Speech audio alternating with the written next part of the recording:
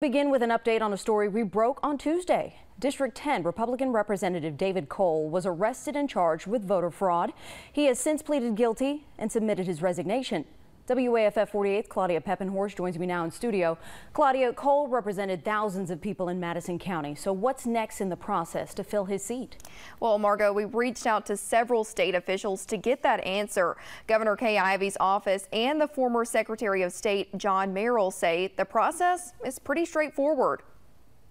House District 10 Representative David Cole was arrested on Tuesday for voting fraud at unauthorized locations, a Class C felony. He has since resigned and signed a plea agreement.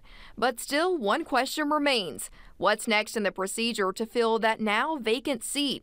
Former Secretary of State John Merrill says the answer is simple. Whenever there's a legislative vacancy, the only way a vacancy can be filled in the Alabama legislature is for the governor to call a special election. And that's exactly what she plans to do, according to a spokesperson with the governor's office. They're not ready to set a date for that election just yet.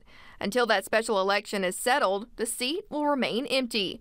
Merrill says vetting these candidates is the responsibility of the state GOP.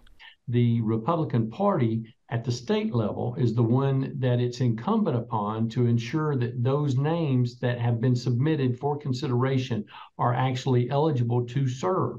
Elijah Boyd, the Libertarian candidate who ran against Cole, brought the suit that unraveled Cole's political career.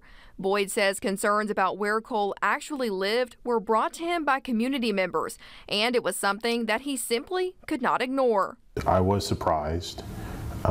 It's definitely not what I wanted out of this, but it's way more than I expected. I brought it as a citizen of District 10, not as a contender in the general election.